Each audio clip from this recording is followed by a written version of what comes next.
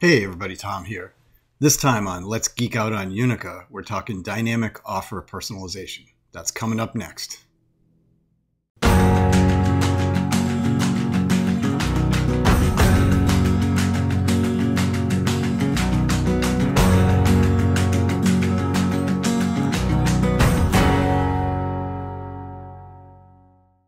Hey everybody, we're back with our ongoing series on offers and offer management and what's new in version 12.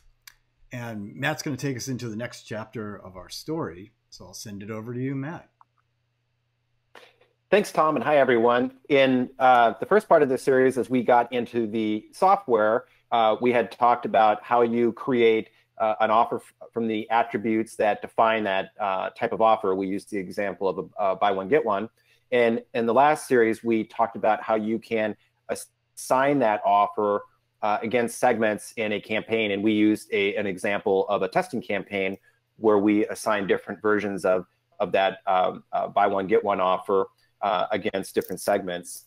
Now I want to talk about some newer features that explain how do we essentially, as we're building the list of customers to target that we want to email, let's say, how do we include the offer attributes so that that can be rendered properly for each email recipient? And it could be similar in other channels as well. We're just going to use an example of email.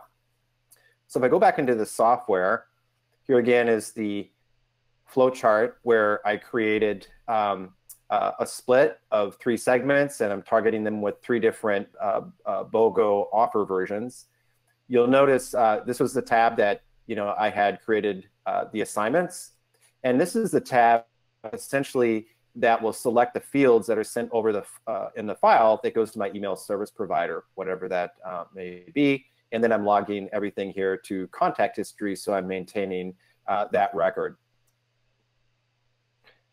So in the system, let's say that in on the left, and I'm going to go into slides here just to show 2 different screens.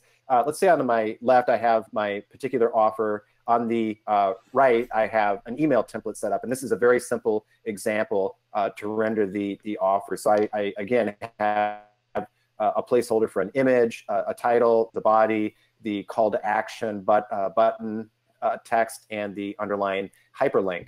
And so with this version, we also include a asset picker that basically will integrate with different digital asset management solutions in order to easily select the content that we want to have displayed with these offers. And I mentioned in the beginning that this content can also be personalized as well. So I might keep the same offer name, like buy one, get one, but I had also showed an example that I could create segments instead of just splitting the customers by different testing groups. I could split them by a segment, like women's handbags or women's shoes, and then we could apply different versions of content toward those, like an example of this bag here.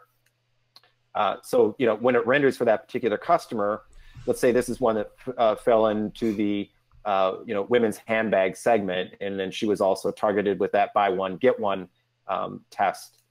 And then with somebody else, let's say that is in the shoes women's shoes segment, was targeted with this particular buy one get one test. So this is how you're able to dynamically render the content when it gets to the actual channel that we're going to be delivering those offers. So that's it for this segment, and I'll turn it back over to Tom. Hey, thanks, Matt. So you can see a recurring theme here. We're trying to bring out the new features in version 12, and centralized offer management gives that really powerful testing capability. And Matt's showing you we're doing that not only in an audience, from audience perspective, but also the actual creative rendering. So that's it for this episode. We'll see you on the next one where we talk more about offers and offer strategy. Thanks. Thanks.